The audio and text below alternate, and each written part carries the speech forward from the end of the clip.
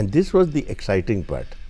That not only will I get an opportunity to tell the history of India, but the evolution of this history that eventually leads to a point where it all comes together. It all comes together. And that is the nation we are talking about, from prehistory to the present day. तो prehistory से लेके अब तक तो उसमें बहुत सारी चीज़ें, एवोल्यूशन हर चीज़ का है. आर्किटेक्चरल एवोल्यूशन है, कॉस्ट्यूम्स क्लोथिंग का एवोल्यूशन है, म्यूज़िक का एवोल्यूशन है. हम शुरू करते हैं ऋग्वेदिक हिम से, हाँ, हिम टू क्रिएशन. फिर उसके बाद how music itself is developing, और लिटरेचर एक तरफ से.